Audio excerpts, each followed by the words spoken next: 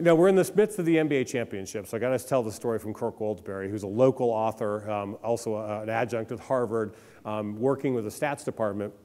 But it really gives you an idea of what's happening in the world of athletics. 2 years ago, or 2 finals ago, the Spurs were beaten by the Miami Heat. It was a rough and tumble, last-minute thing. They should have won Game 6. They ended up losing in Game 7. It was a big challenge for them. They came back and began to lick their wounds and said, how do we beat a team like Miami that has good players all the way around, but they have the greatest player on the planet, right? So how are you going to beat a team with the greatest player on the planet, LeBron James? And they began to look back and think about the leverage of the data. Now, for those of you who don't know, in the world of athletics, analytics has suddenly taken off, especially in the last 10 years. 15, 20 years ago, stats for the NBA was basically a guy on the bench keeping check marks, and that would turn that into a spreadsheet, and the spreadsheet would do some basic analysis. Kind of sounds like our old IR offices, right? Okay, but then in the last 5 years, 10 years, they've installed cameras in every single NBA arena. They now capture every single moment of every single game, and they know this person passed to this person, they dribbled there. They literally have big data on every single moment of the game. They then can take those data away and analyze them.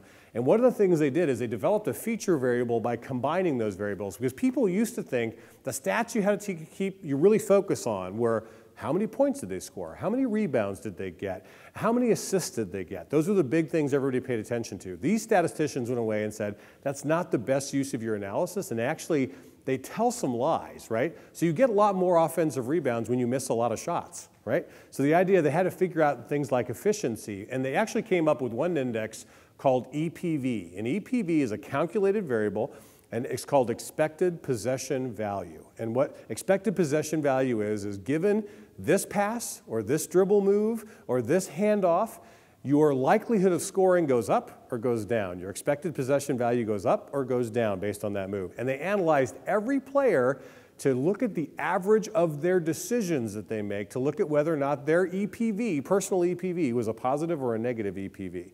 And what they found out was players like, if you know basketball, Tony Parker is the point guard for the San Antonio Spurs, ridiculously good point guard, great decision maker. His EPV is fantastic. When he touches the ball, good things happen. Then they had other players like Boris Diaw. Everybody likes Boris Diaw, but Boris Diaw was an EPV disaster. I mean, every time he just made decisions that hurt the Spurs. And so what they decided to do is they couldn't show this chart to their players, because this chart actually analyzed, this is the kind of chart that analyzed every single movement and every single decision.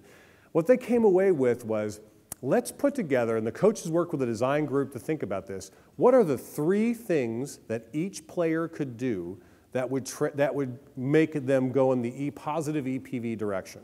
What are just those 3 things each of these players can do to contribute to a positive EPV? And they spent the entire season trying to get those players to adopt those 3 basic things. And that way, when you combine those up, and you have basically 10 players that play on the Spurs, all 10 of them adopt those EPV changes, you suddenly get a much more efficient offense, where the whole idea is you move the ball around to the place where the person is taking the best shot with the least amount of defense. What happened in the finals last year?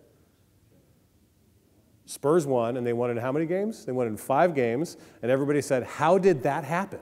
They took apart the Miami Heat completely. And part of it was because they did this work, right, to analyze how they can make this shift. Now, did they forget old school basketball? Absolutely not. What they did is they combined the best of basketball tradition with the best of the new data and technology and figured out a design thinking way to kind of pull these data together. By the way, if you're into the athletic analytics literature, this book, Faster, Higher, Stronger, is one of the best reads. It's by Mark McCluskey.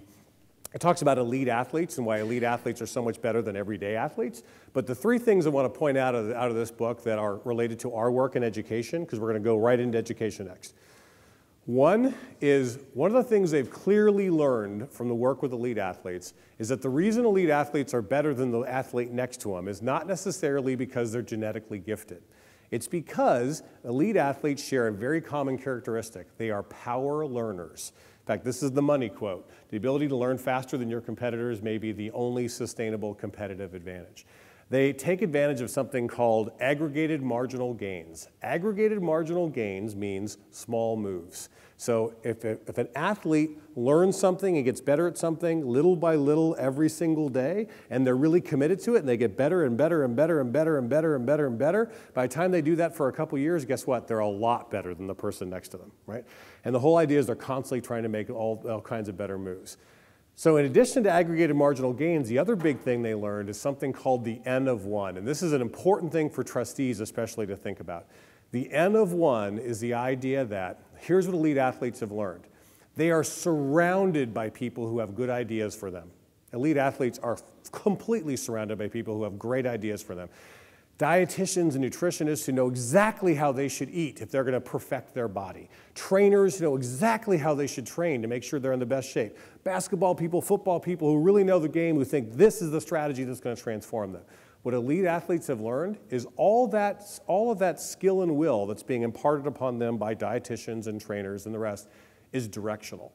It's important that they should listen to it and try to learn from it. There's lots of experience there, but they've also learned the lesson of the N of 1, which means some of it works for them, some of it doesn't work for them. They've actually learned that some of these diets, they have to test it on themselves. How does this diet work with my body, and does it actually work? How does this training regimen work with my body, and does it actually work? How many of you have ever done a diet that didn't really work?